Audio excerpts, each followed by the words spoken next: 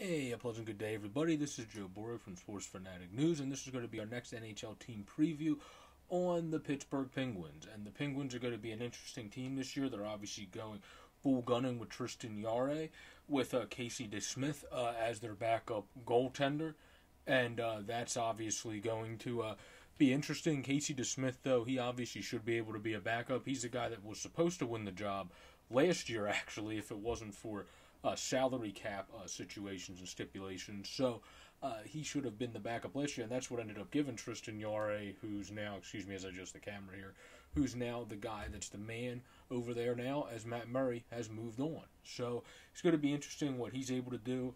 I think this team's got a lot of movement. They obviously brought in Colton Skeevier and Mort Janikowski and Evan Rodriguez.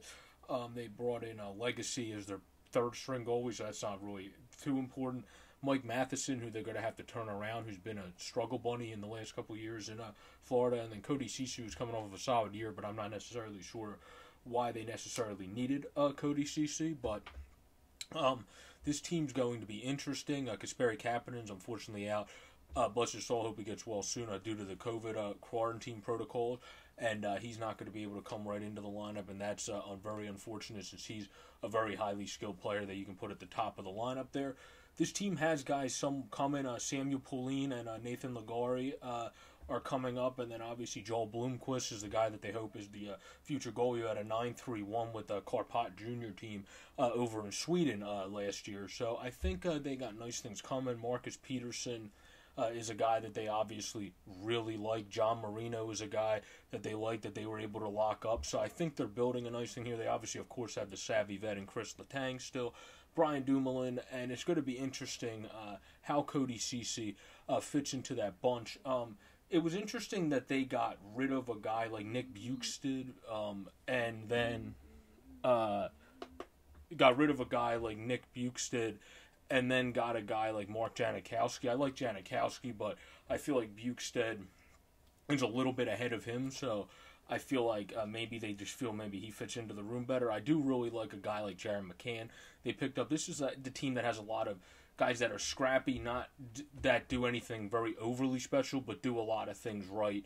And then Brian Rush is a guy that they've really groomed into a very solid NHL player. Then Jason Zucker is the big wild card for their team for really how far they can go, because their line depth is not huge, especially until Kapanen comes back, because they got Gensel, and then you don't really want Rodriguez on your. I mean, if he can start playing better, you can put him on your first or second line. But you really have Zucker and then Rust, and then potentially a guy like a Tanev who's on a very bad contract, and a McCann that was more bottom six guys that are going to be playing on the top six. So I think they're a little bit limited this year. I do not like the depth of New Jersey, which is hard to say, obviously. It's something you don't usually say, just because they usually are a team that is full of a lot of people. But if they're able to have Matheson get turned around, and guys like Janikowski, guys like the Jared McCanns of the world, the Zucker's able to turn around and have more than just like a team's like competitive, like same level goal season put into a 56 game schedule.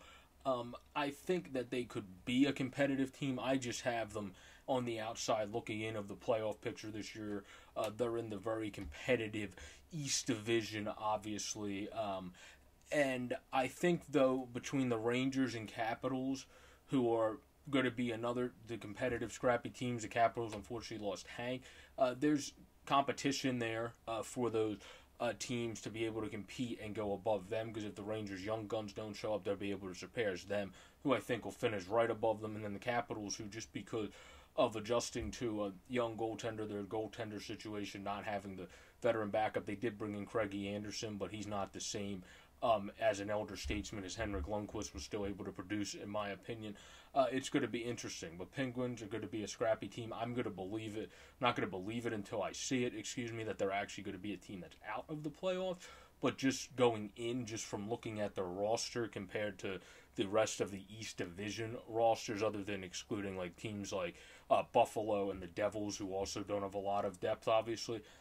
They're just the other team that does not seem to have the most depth compared to the other team.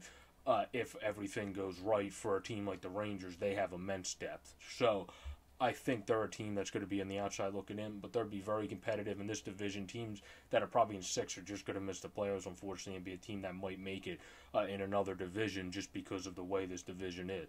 But I hope everybody has enjoyed this video. Please like, comment, and subscribe. Hit the bell below. Have a great, safe, and pleasant evening, everybody. The hockey season is upon us. Get pumped. Peace out, everyone.